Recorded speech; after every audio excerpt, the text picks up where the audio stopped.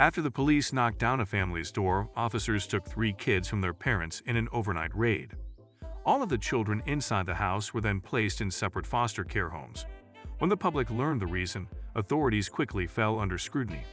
The Arizona Department of Child Safety and the Chandler Police Department in Chandler, Arizona, drew criticism after police conducted an overnight SWAT team-style raid, where officers knocked down a family's door and took their children.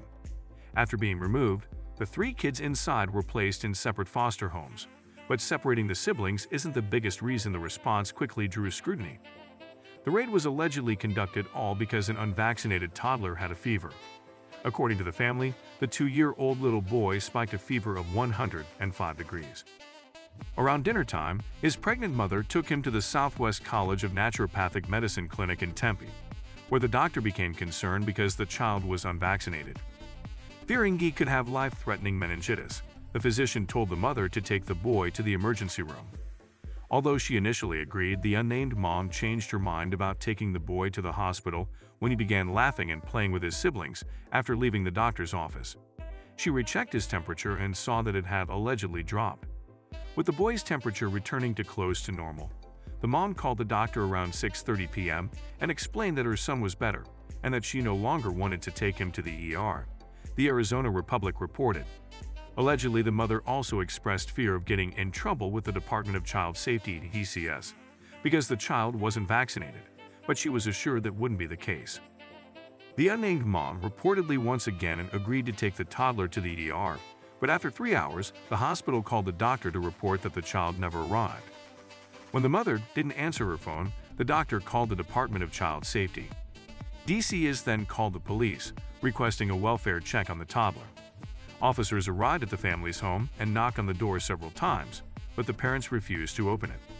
According to police records, the boy's father told officers that his son's fever broke and was fine. DCS then told police they were seeking a temporary custody notice from a judge in order to take the sick toddler for emergency medical aid. The temporary custody order was granted later.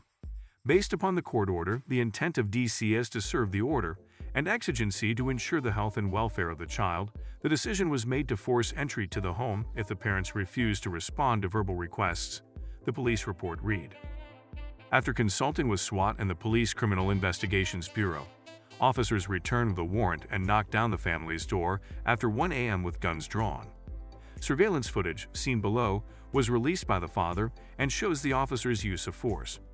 The family's attorney said such use of force should only be reserved for violent criminals, Fox News reported. Although police admitted there was no criminal incident and neither parent was arrested, the Department of Child Safety obtained temporary custody orders for the sick toddler's 2 siblings. All 3 children were removed from the home and placed with separate foster care families, while DCS conducted a review of the kids' grandparents to see if they could be entrusted with the care of the children.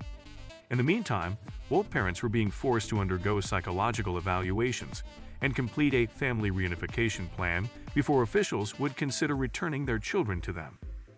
The case quickly drew outrage from both parents' advocates and legislators who were furious over the way it was handled.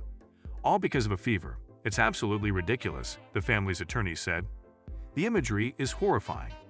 What has our country become that we can tear down the doorway of a family who has a child with a high fever that disagrees with their doctor? Republican State Rep. Kelly Townsend said. At that point, who now owns control over the child?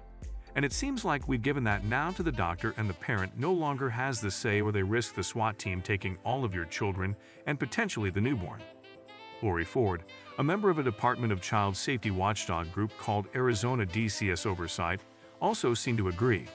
They had no right to bust into this family's home and take their kids, she said. But now they have control of them. These children are traumatized. And all over a fever that wasn't even a fever anymore when they went to the hospital.